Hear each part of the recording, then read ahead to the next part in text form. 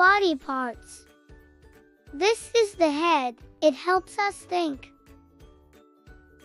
Eyes help us see the beautiful world around us. Name nose. It helps us breathe and smell. Name ears. Ears let us hear sounds and music.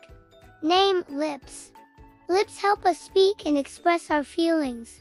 Name teeth. Teeth are important for eating and smiling. Name hair.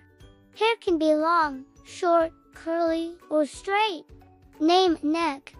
Neck supports our head and helps us turn and nod. Name body. It houses our heart, lungs, and many other important organs. Name arms. Arms help us lift and hold things. Name shoulders. Shoulders help us carry and lift. Name hands.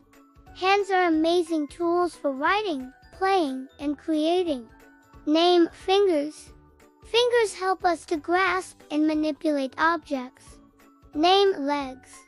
Legs support our body and enable us to walk and run. Name feet. Feet carry us to different places and help us balance. Name knee. Knees help us bend and sit.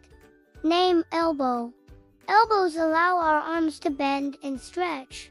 Now do the exercise. Do the drawing of the character with all labeled parts. Great job, everyone. Now you know how to say and identify key body parts. Remember, practice makes perfect.